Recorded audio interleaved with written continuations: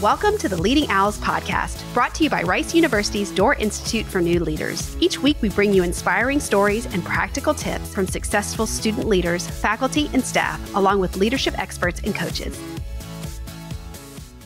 In this episode, we are sitting down with Jonah Wagner, newly minted Rice alumnus and outgoing Baker College president. In May, Jonah earned a dual degree in mechanical engineering and physics. During his time at Baker, he revitalized the housing process, participated in a constitutional rewrite, and expanded student leadership opportunities within Baker with a special emphasis on early student involvement. In his free time at Rice, he participated on an engineering team that designed an autonomous net zero energy cargo sailboat. Please welcome Jonah. Hey, Jonah, thank you for joining us today. Yes, thank you for having me.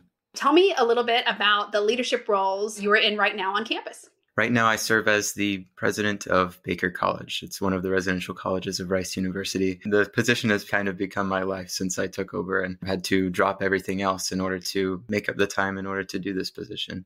What was the very first leadership role that you remember taking on in your life from your childhood or in high school? I was in the music program back in high school. My first leadership position, I was the captain of our brass ensemble. It was a really great experience. I sort of led a team of lieutenants to run through rehearsals, and everyone was in high school. We had nothing else to do with our lives at the time. And so everyone was fully committed. I kind of see it as leadership on easy mode because everyone was fully motivated towards the goal that we had. But it was my first exposure to it, and it really showed me what was possible, I think, through leadership.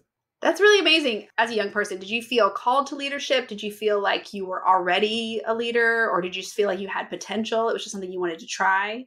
Yeah, no, I don't think I chose leadership for leadership. I think I just wanted to be in those positions because I enjoyed what I did and I wanted to get more involved into it. I think it was more for the community first, but especially recently, I found that it's more the benefits of leadership and the personal outcomes that I find for myself that have become more valuable, especially as things became more challenging and it became harder to justify doing it just because it was fun. Because as you sort of climb the leadership ladder, there's a lot of times you encounter situations that are not fun. And you might ask yourself, why am I doing this? But I find that there's still a lot of great outcomes that can come from it. That's very true. What was your first leadership role at Rice?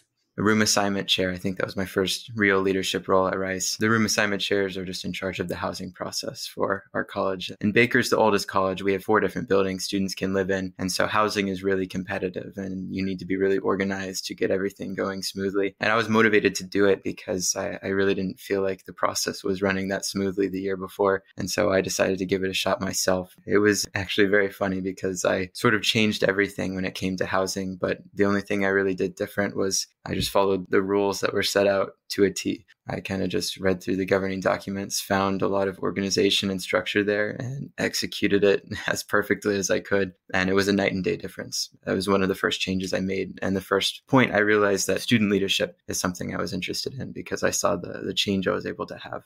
Well, that's really cool that you had a framework that you could go back to and base everything on. You just had to stick to it.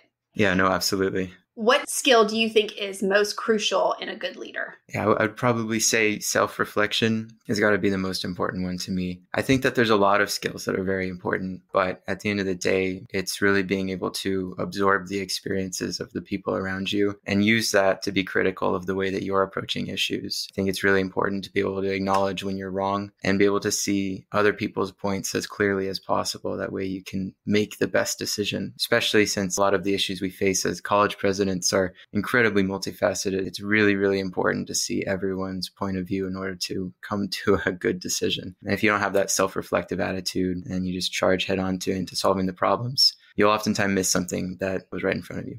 That's really beautiful, actually. That's a great answer. Thank you. What do you wish you had known as a freshman coming into Rice? Well, there's a lot of things I wish I would have known as a freshman. I changed my major a few times along the way. I had a rough start with matriculating in fall of 2020 during the pandemic, but maybe more in terms of leadership. I think I wish I had known about the residential college system structure earlier on. I didn't really get involved until my sophomore year. Ironically, I didn't get involved because I didn't feel like I was able to represent my class adequately because I didn't feel connected to them. But in hindsight, that was probably the most shared experience of them all, was not feeling connected to other people during the pandemic. That being said, the piece of advice I'd have for myself would just be to put myself out there more often and to go for the things that I'm interested in, even if I don't feel like I'm ready for it yet. I think that's kind of the point. That's great advice because I think with a lot of freshmen, they are nervous to put their toe in the water. They don't really know where to go, or they think that they're too young and they're a little bit nervous to try all the different things that are out there. But you're only here for 4 years. No, certainly. And you have to try everything. I try not to let anything hold me back from something that I'm genuinely interested in. You've done programs with the Doerr Institute. How have those programs helped you in your leadership roles on campus? I did activation twice. That's the one-on-one coaching. I did the first one my freshman fall, and that was a great experience. It was really a nice one. The things that we tackled through that was finding creative ways to put myself more out there and socialize with students during the pandemic when it was really hard to make those connections. But it was really great. And the strategies that we talked about, they were very applicable even at this very small scale where it wasn't like I was holding a leadership role. It was just good for going through life. But then, of course, I got to do activation again this past fall. While I was in the position of president, the things we could talk about were suddenly much more high level. It was a lot of fun. I found that coaching just in general, I didn't quite have the appreciation for it before this past fall than I do now. I really saw it as similar to mentorship, but it was really being able to dive into the coaching side of things where you're not necessarily being told what someone else thinks you should do. They're just really asking questions and guiding you to the answer that you maybe already have inside yourself, but you just haven't discovered it yet. Having those conversations is one of the best ways to talk about problems I've found because it really forces myself to dive into the problems that I'm facing. And I think the self-reflection that I mentioned before, that really comes out through the coaching side of things. That's awesome. Is there another fellow student leader at Rice that really inspires you? Yes and no. There's no, I think, one leader I look to whenever it comes to these things. But I will say that my cohort of presidents, the other 10 residential colleges and the Student Association, combined with myself, we're a group of 12. And working with them this past year has been one of the highlights of my leadership career, just because each of them are so uniquely different. It's a special kind of person that usually wins a presidential election because you're elected by your peers. You've got such a unique experience. Everyone comes into these positions and they're all just such interesting characters. And I've absolutely loved observing all of us work together over the course of the year. And I really admire so many different things about the ways that they approach issues. I like to kind of pick amongst the things that I observe from all of them. I think that they've all played a really pivotal role in enhancing my leadership abilities because I try and mimic the qualities that I really admire about each of them. It's so nice that you have that group to lean on and to talk with because you guys are very unique in the problems that you're facing in that group. Yeah, it's a very important group to have because the role of college president is so unique and so stressful. So having those people that know what it's like, it would be very difficult to do this without them. Who is a leader who helped you get to where you are today, or a mentor? There's so many throughout my life, both in high school and college as well. Most recently this year, I'd say some of the most influential mentors I've had are Kate Abad. She works in the dean's office. She's kind of there to support all of the presidents in their endeavors. And I've met with her many times, and she's helped me through a lot of my hardships that I've faced as a president. And then also my mentor in the Center for Civic Leadership, Danica Brown. She is absolutely fantastic. I've met with her almost every week since I took over this job. She's been my person to rant to explain things to, and to workshop things with. But there have also been countless others. I couldn't possibly name them all, both before Rice and at Rice. I really enjoy talking to people and talking through the challenges I'm facing because I need outside perspectives in order to feel like I've gotten the full picture of what I'm dealing with. Yeah, getting that outside perspective really, really helps. And just letting you know that there's more going on outside of Baker. No, absolutely. Absolutely. What cartoon character do you think is a good leader?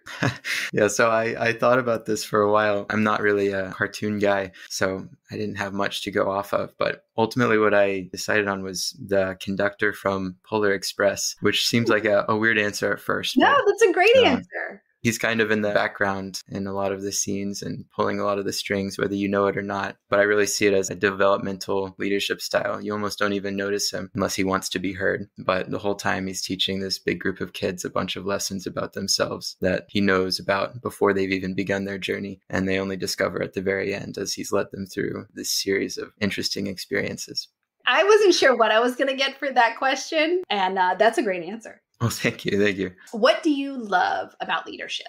I would say maybe on a high level, it's just the ability to influence change at a broader scale than you would be able to do by yourself. But maybe slightly more than that, I really like the personal and professional development that I've gained from my experiences. It's been a lot of fun, and that was what kickstarted leadership for me, was just wanting to get involved in a community. Oftentimes that involves leadership, but as things got more challenging, just having a community wasn't enough to support me wanting to continue leadership, because things got more challenging with time and the expectation became more and more demanding. Making a mistake sometimes means your community doesn't support you anymore. That's something you have to be able to accept. But at the end of the day, whenever I think about how I have changed as a person, my competencies just in life, I feel a lot more capable. That feels very empowering. It's something that I can always fall back on, whether or not my community is there for me. Of course, Baker has largely always been there for me whenever I needed them. But there's certainly been those challenging moments. And the thing that I can always rely on is that I'm a better person for doing this. Whenever I have my moral framework to lean on and really just relying on the way I've approached all the issues that I've faced, it's something that I can be proud of. So I'd say my favorite thing about leadership is just the outcomes,